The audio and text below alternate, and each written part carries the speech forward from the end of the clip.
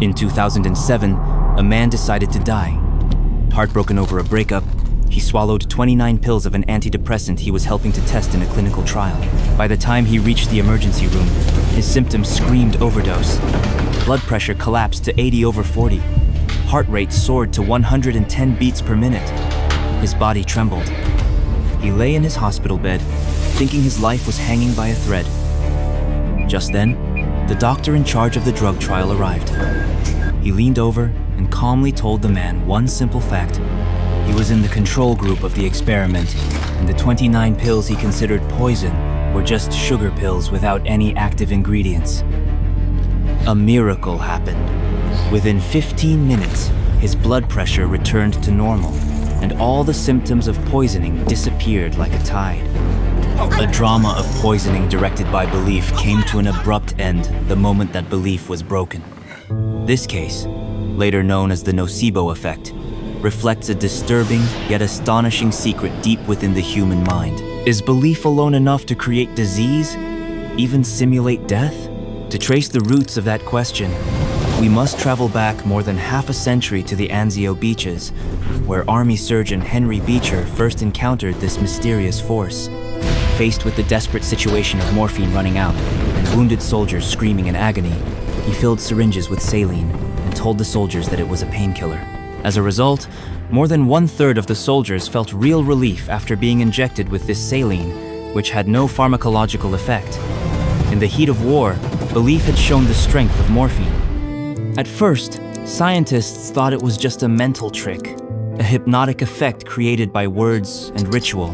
But they soon discovered that this invisible healer was far more powerful than they had imagined, and it even could shake the cornerstone of modern medicine: surgery. From 1995 to 1998, American orthopedic surgeon Dr. Mosley performed fake knee surgeries on arthritis patients. The patients were anesthetized, their knees were cut open, and the doctors created the sounds of instruments operating. However, the doctors never actually repaired anything, simply sewed up the wounds and told the patients that the surgery was a success. Incredibly, these patients, who only had scars, recovered just as well as those who had real procedures. This led Harvard's Kapchak to realize that perhaps we've been using the wrong word all along. The core of the placebo effect might not be the authenticity of the drug at all, but the meaning created by the therapeutic ritual. Anthropologist Mormon calls this the meaning response. To prove this, Kapchuk recruited a group of patients suffering from chronic back pain and then gave them a bottle of pill labeled placebo, clearly stating it was a sugar pill. This sounds like a paradox. How can a magic trick that's been exposed still work? Yet, weeks later, these patients, who knew they were taking a fake pill, reported real relief. Why? Because Kapchuk carefully crafted a framework of meaning. The compassionate consultation, the emphasis on the potential for self-healing, and the symbolic ritual of taking the pill itself. Altogether, they created a new belief that the patient was working toward a healthier future and had a professional supporting them. This meaning was enough to mobilize the brain's inner resources to begin healing itself. So, how do these beliefs do this? In 1978, John Levine found the answer. He gave a group of patients who had just had their wisdom teeth removed a placebo injection, and many of them experienced pain relief. Levine then gave these patients a second injection of naloxone, a morphine antidote. It acts like a deadlock key, directly occupying the opioid receptors in the brain, rendering morphine, heroin, and all other opioids ineffective. Instantly, the pain returned to those patients who had just been immersed in comfort. Levine proved that the placebo effect is not a psychological illusion, but a physiological drama led by the brain and starring real chemicals. When we believe that the treatment is effective, the brain generously releases its own morphine, endorphins. Belief actually becomes a chemical in the brain. Since belief can create healing from nothing, can it also create sickness? The man who swallowed the sugar pill at the beginning of the story, as well as a series of patients with functional neurological disorders who became paralyzed and blind without warning, yet their nervous systems remained intact, all demonstrate the dark side of beliefs. Their brains, guided by trauma, anxiety, or a false sense of body perception, form a powerful prediction. Something is wrong with me.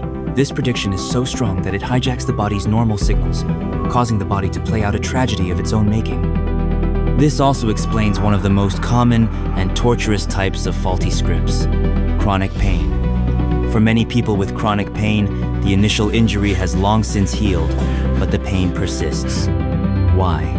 Because their brains are trapped in a vicious cycle of faulty predictions. Based on past experience, the brain continuously predicts that pain will occur. This prediction can cause individuals to become paranoid about any bodily signal. Any normal bodily sensation, even a slight sore muscle or a crackling joint, can be misinterpreted by the brain as a pain signal. This in turn reinforces the brain's initial prediction. See, I already knew it hurts here.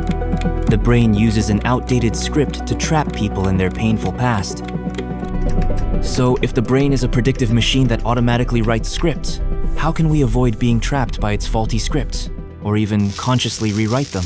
This is the core of humanity's greatest meaning-making project, which religions and ancient wisdom have been exploring for thousands of years. In a sense, the core of all religions is an ultimate, structured system of beliefs and rituals. A solemn mass, a pious pilgrimage, a solemn chant. These transcend surgical procedures in complexity and sensory saturation. They are the highest level of will stimulators, creating a profound belief as, I am saved, I am blessed, and I am one with the divine. The impact of this conviction is naturally far greater than a sugar pill can ever match. While most religions instill beliefs through powerful external rituals, Buddhism offers a unique path to crack and reconstruct beliefs from within. It believes that the root of suffering does not come from the external world, but from our attachment to our own thoughts. We mistake the thoughts and predictions that flash through our minds for irrefutable reality. The core of mindfulness training is to cultivate the ability to detach, to observe our thoughts without judgment, to watch them arise and fade away without being tied to them. That is how you escape the brain's predictions. When you can clearly see that the drama within you and find that it is just a thought, not the self, you are freed from the script of belief and gain the freedom to see things as they are. Multiple studies have shown that long-term positive meditation practitioners can consciously reduce activity in the brain's default mode network, the neural basis that spins our endless internal stories.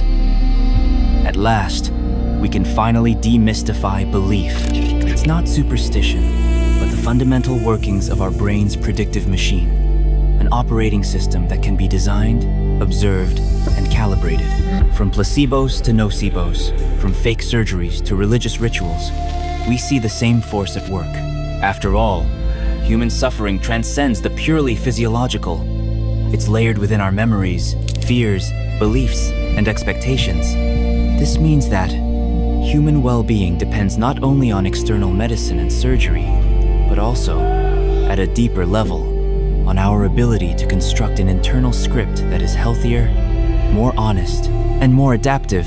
We ultimately cannot control what happens in our lives, but we always have the ability to use the power of creation and belief within our brains to heal, to hope, and to change reality itself.